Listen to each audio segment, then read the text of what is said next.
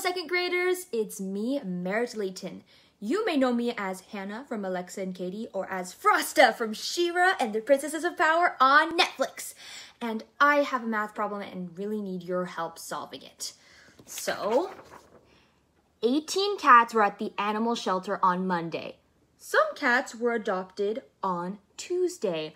5 more cats came to the shelter on Wednesday. Now there are 12 cats at the shelter. How many cats were adopted? Explain your answer. How about these cats? Meow. I'm super excited to see you guys solve this.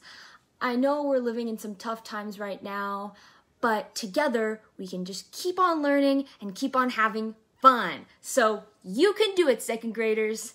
And I also want to give a huge shout out to all my friends at SoCal San Marcos Unified School District, since they're the ones who created this whole awesome #Problem of the Day campaign. And parents and teachers, if you want more free math problems, head to mathproblemoftheday.com. Yes, that's mathproblemoftheday.com.